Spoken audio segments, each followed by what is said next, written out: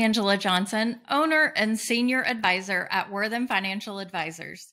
I'm a certified financial planner professional, and we are a fee-only financial planning firm with a fiduciary duty to our clients.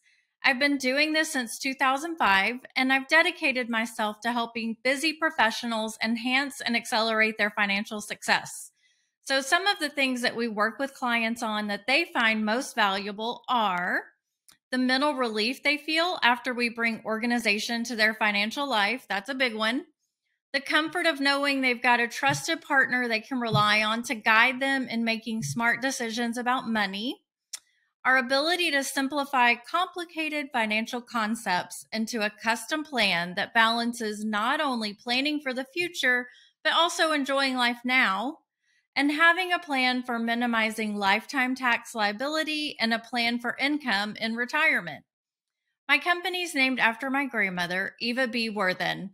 So a lot of people want to know, where did this Worthen name come from if your last name is Johnson and you're the owner?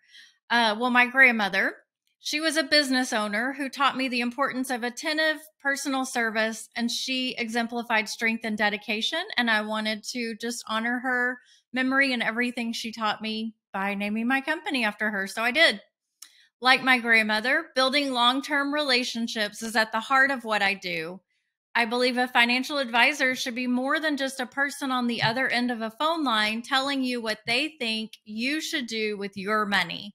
That's why I always like to take the time to truly get to know you, your unique financial situation, and your goals, and keep those updated with at least biannual reviews.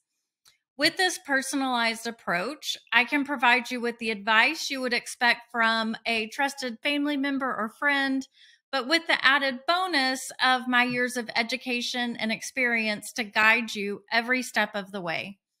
I'd be honored to talk with you and see how I can help you make smart decisions about money.